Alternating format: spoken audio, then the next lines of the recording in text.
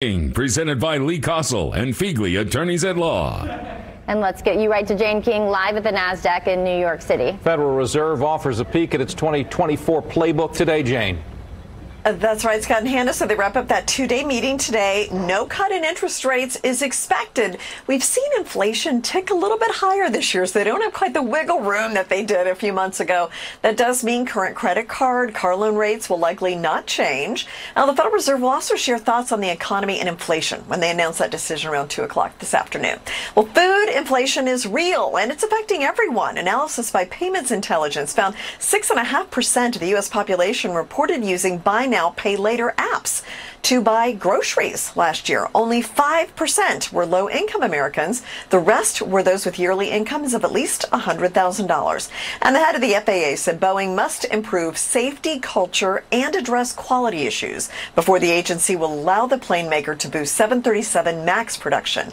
Reuters reports the agency has not begun discussions yet about hiking production. Just this week, a Boeing 737 windshield cracked upon landing at Portland, Oregon's airport. And Amazon's first spring sale starts today. Some deals are live already and include electronics, outdoor furniture, and summer clothing. You do not have to be a Prime member to take advantage of most of the deals. And stocks were higher ahead of the Fed decision on interest rates. In fact, the S&P 500 closed at a record high yesterday. Now, today we're pointing lower and we're pretty quiet. Live from the NASDAQ market site, I'm Jane King. Back to you. Something new on the menu? So how do you feel about Chick-fil-A pizza? Chick-fil-A's Test Kitchen is rolling out a variety of pizza flavors to test, including some topped with the fan favorite sauce and chicken nuggets. There's also a cheese pizza with chicken nuggets, pickles, and Chick-fil-A sauce, and then a variation with buffalo and ranch sauce, and then a traditional pizza with pepperoni and mushrooms. No word on if or when any of these food items will be offered at Chick-fil-A nationwide.